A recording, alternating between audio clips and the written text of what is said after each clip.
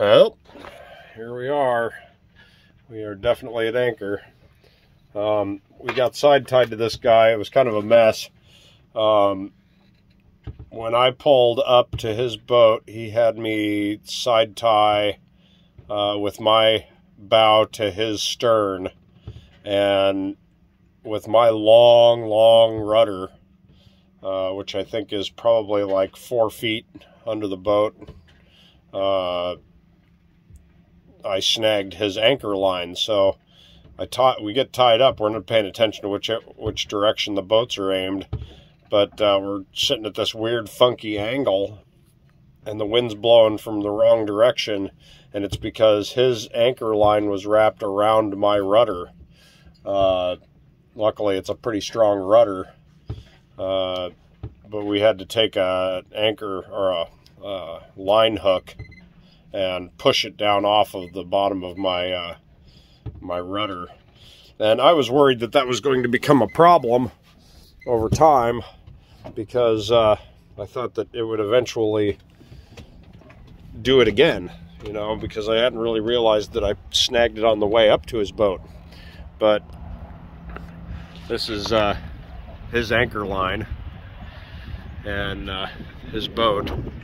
His little dinghy's floating back there, and I took his dinghy over to the beach 3 or 4 hours ago, and there's a section right here that was very level, way out into the water, and I got off the boat there and sunk all the way up to the hip in the mud. My shorts got completely muddy. I had a heck of a time getting my slip-on Merrill shoes out of the holes in the mud, but I succeeded. I had to wash my shorts off in a bucket of salt water just to get the mud off of them. This is kind of an example of what the stuff was. But got up this morning, and the tide was so low that Atta couldn't come over from that marina to pick these guys up like he was supposed to. So, you know, because his boat was in the mud over there. We were in like a foot under my keel, so it was, you know, 7 feet deep. And this guy who was trying to convince me that I should sail with him all the way down to basically Monterey Bay, Santa Cruz area, with no engine, because he killed the engine by pouring water from the Cove into a piping hot engine, and basically either cracked the head or the head gasket at least. But the engine's now, you know, seized, and he wants me to go, you know, with all the things he did wrong on that trip. I don't want to sail down there, so he found somebody else to do that. But he has a doctor's appointment today, and then he has a second doctor's appointment tomorrow, and it's not legal for him to leave this boat hooked up, you know, or sitting on anchor with nobody in it. So I motored over here yesterday just so that I can sit here tied up to his boat on his anchor. And to be honest, I'm kind of bored. I've been here for, well, they just left, by the way. They literally just left half an hour ago. It's like 12:30 in the afternoon, and he's got to get down to his doctor's appointment in like 2 hours, and it's almost a 2-hour drive down there. So I don't know how that's going to work out for him. But he gave me a check for working on the boat, you know, that he was proceeding to destroy. I can't take the check to the bank because I'm sitting at anchor.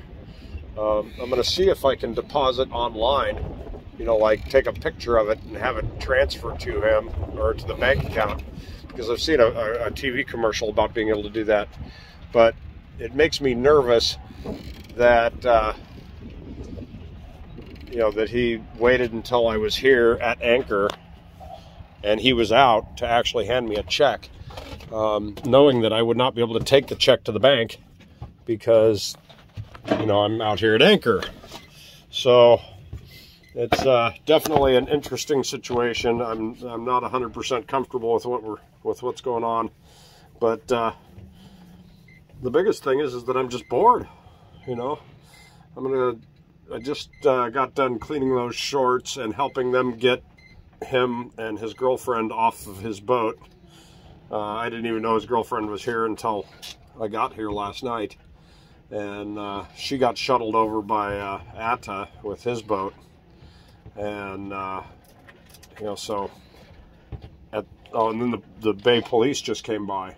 They just stopped by here about 20 minutes ago. Right after they pulled away, there was a boat sitting at anchor right off the beach over here. And the Bay Police pulled up to them, and so I helped these guys get into Atta's boat to head out, and just stayed in the cockpit and waited until the police came over here. They were just checking to see if everybody was legal. And of course, you know, Todd is currently the kind of active harbor master. So, you know, Todd told him, oh yeah, that guy's fine, you know, which is the, you know, because you're supposed to have a permit to be out here, and the permit is you just call them and say, hey, will you permit me to be there? That's pretty much the whole deal of a permit. And of course, Todd's not going to tell him no. So what I might do is take this little dinghy over to the beach with the dog and the bird, and you know, go for a quick run up and down the beach with the bird. Take my water jug up to the marina and the bathroom, and fill up my water jug with some fresh water, because I have a tank full, but I don't trust my tank. It hasn't been cleaned in a long time. You know, I've run a few gallons through it for washing dishes, but I have not consumed water out of that tank. So I should have brought a bottle of water, you know, a big jug, but I didn't. So I'll just have to live on city water for a couple days. But they'll be back Thursday afternoon at around 3 or 4 in the afternoon. And so today's Tuesday, so I've got 2 days of just sitting out here. And so I'm probably going to study the... It was about the strangest thing. Okay, so I'm in there, I'm just starting to do a project in my boat. And I realized that when I look out the companionway, I'm looking over there, which the wind is coming from over here, and my boat's oriented reverse to this guy's anchor line, which is right here, of course. And so I climb out, because I almost thought that I'd come off of his boat somehow, which didn't make any sense. But we were literally right up against the beach right over there. I mean, this thing that's on the ground right over here, I was looking at that from basically right next to those trees, and I'm thinking to myself, man, how in the world did we get over here? We must have pulled up anchor. This guy's got 150 feet of rode out. Rode is the rope when you're talking about an anchor rope. I have no idea how much chain is on the end of it, if there's any. I would assume there's got to be some, but you never know. Some people don't use chain, and I don't, you know, that's why I didn't want to go in the ocean with this guy. I think that he's a little crazy. But the wind's blowing from directly that direction, and somehow we were sideways to this and way over there by the beach. I was actually thinking I could just about jump off the boat and walk up to the beach. So I called John, who's in that boat, said, hey, do you think we might, you know, fix this problem where I'm basically on the beach? And he said, well, give me a half an hour to finish this lesson that I'm doing, and then I'll come help you.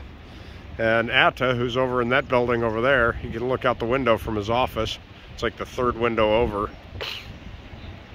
He said, oh my Lord, you are right on the beach. Well, we didn't slip anchor. The anchor's still where it was, but somehow we got in a flow, and it pushed us to where, okay, so the anchor's 150 feet that way, right, you know, right out that way. So this is a 40-foot boat, so it's 3 boat lengths out. So So 1, 2, 3, almost 4 boat lengths out in front of us. And when whatever was going on happened, we literally slid, shifted all the way around the anchor to where we were right over there, almost on the beach. It was insane. I was freaking out. I'm like, I don't want my boat to be on the beach. That doesn't sound good at all. And so John was willing to help, but I don't think we're going to need it. I think that we were literally at the limit of the swing. See, now we're swinging this way. So my boat's getting closer to the... All right. So on that video, I told you that we were swinging around. The wind was blowing pretty hard. We were swinging all over the place. But you're fine, Ivy. She's barking in there for some reason. I got my heater running, and I want to let some of that Chinese diesel heater smell come out, because it's still burning off the chemicals in the plastic that, the new heater smell. So I'm standing over here on his boat, and John in that motorboat comes over here. I'm like, I don't know that we need to move the anchor. Yeah, I said, we're back out here where we're a long way from the anchor. See the 150 mark it's got on there. But then while he's here talking to me, this boat starts spinning around so that my boat over here is coming this way onto the anchor road, which is basically, from the perspective of standing on the boat, it looks like the road is moving this way, and then it gets slack, and so it goes under my rudder, and now it's this way. Now I've got a keel, a fin keel that sticks down 4 feet. If that road wraps around my keel, it's going to be a total mess. It's so difficult to get it off. And so John happened to be here, tied up on this side of Doug's boat, and we're just sitting here chit-chatting, and I'm just watching what's going on. And by the way, that's my diesel heater exhaust, that little circle, stainless steel circle.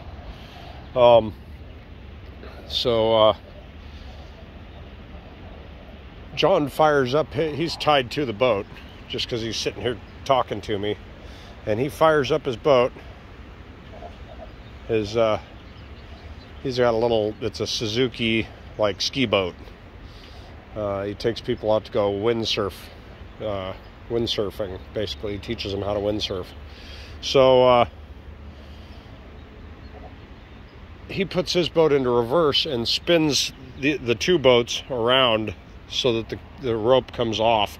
And I watched it drop down, so it got low enough, and then it came off.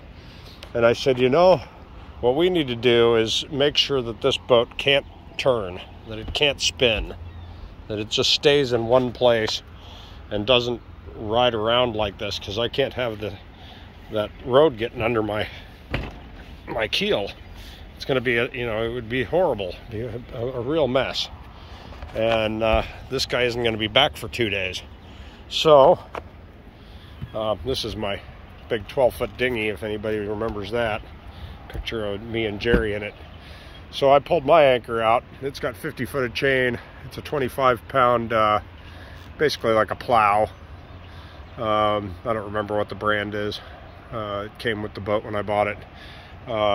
So John took this on his boat and all the chain, and then as he backed out, I let out this road that I have. I've got a couple 100 feet of it, and I ran it out. I ran it out to where it was probably, I don't know, I'm going to say it went out 100 feet. So I got 100 feet of rope and a road, and then 50 feet of chain, and then my anchor. And once it was on the bottom, I pulled in probably 25 feet until the chain and the the hook snagged, and now the only way this boat can swing would be that way, and it could swing because this could go slack if it went that way, but that line can't go under the keel. Since we did this, which it's been about 3 hours, I've seen this road go slack, like it's kind of slack right there right now, and then it'll just tighten right back up again. And the same sort of deal with the one up there in the front on my boat. I've seen it go slack, but it only stays slack for a couple of seconds and then it goes back to taut. So I think that we're not going to swing at all anymore. We're not going to go anywhere near the beach, and there's no way that his road could become wrapped around my keel. He has a full keel. It runs all the way from the bow all the way to the stern. You're fine, Ivy. There's no break. You know, it's a nice long sloping all the way to the back of the boat, but it's very shallow because this boat's meant for getting close to the beach. Mine has a fin keel. It's like this, you know. If it gets wrapped around it, the only way we could get it off would be to take his anchor rod out, all of it, and walk it around my boat maybe. But I have no idea if, you know, then of course the boat wouldn't be at anchor, you know, it'd be loose. And I don't know if that'd be easy to do at all. But anyway, it's done.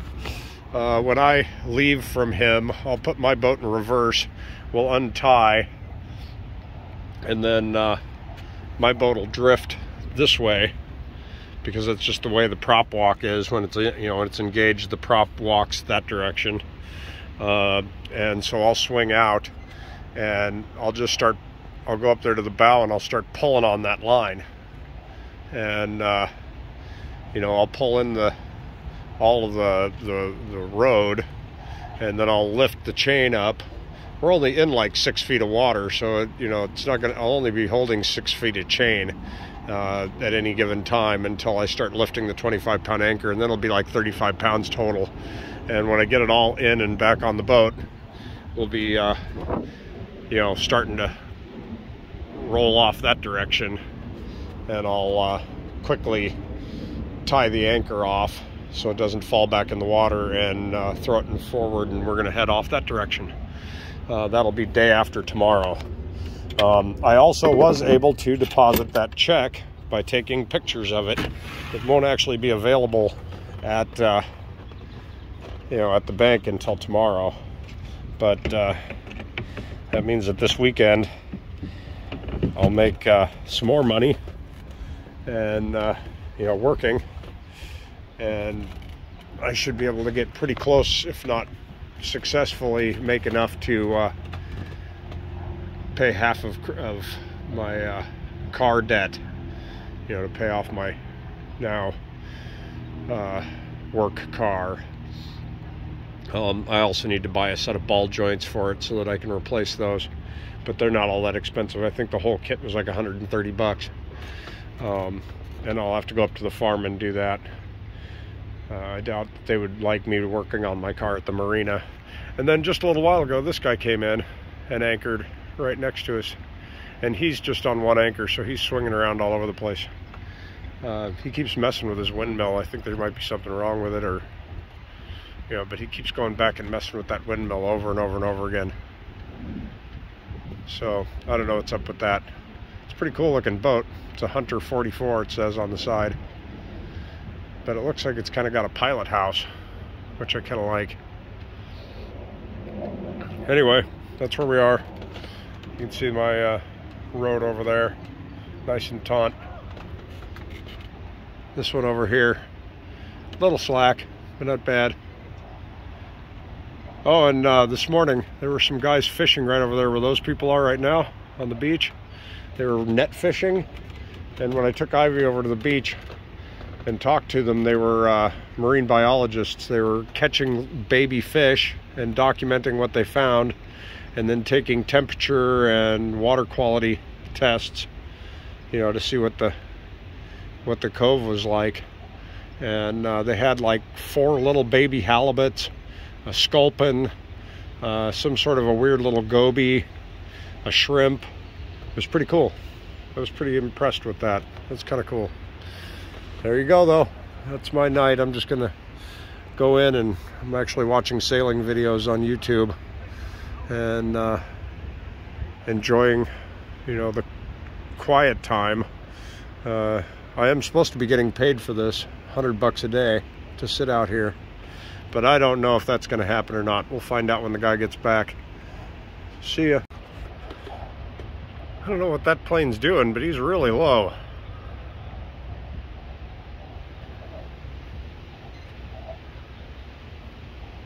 It looks like a military plane. He just kind of flew over the building right over here, and he was really, really low. Couldn't believe how low he was. I thought maybe he was even going to crash. Looks like he's doing okay.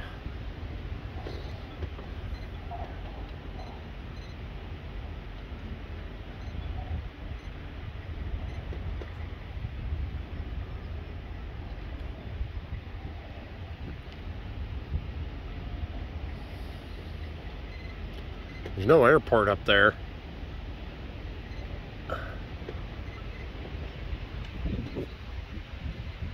Can't tell if he's coming back this way or if he's still going the other way.